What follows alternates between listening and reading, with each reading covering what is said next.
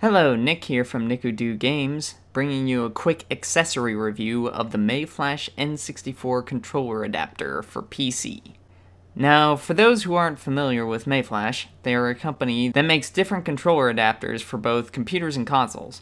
This adapter caught my eye since the Nintendo 64 was my first home video game console. So to me, the N64 controller is really nostalgic, despite its weird shape.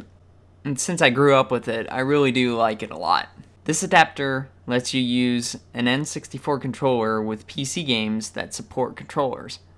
Though not every PC game will be able to support it, you can actually use external third-party software in order to use this controller as well. I'd also like to suggest using N64 controllers with games that require only movement with a single analog stick. So with first-person shooter games, I'd recommend actually using another controller that has two sticks. The N64 controller is not very good with first-person shooters, unless they were specifically designed for it.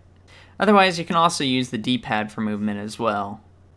The best part of this is there are actually two controller ports, allowing two people to play with N64 controllers.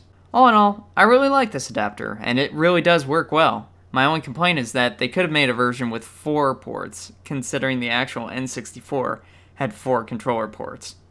But for a little over $10, I'd say I'm pretty satisfied. I'll be sure to post a demonstration video following this one at a later time.